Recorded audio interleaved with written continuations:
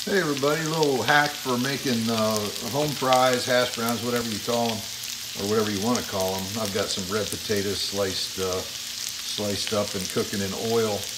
What a lot of people will do is boil the potatoes first to get them softened before they make their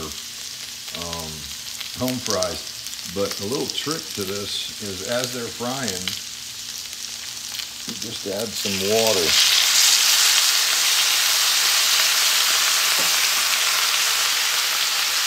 And that water will steam those potatoes and soften them, and then eventually it'll evaporate off and you'll be back to your oil again. But that will, you can already see it's starting to go away.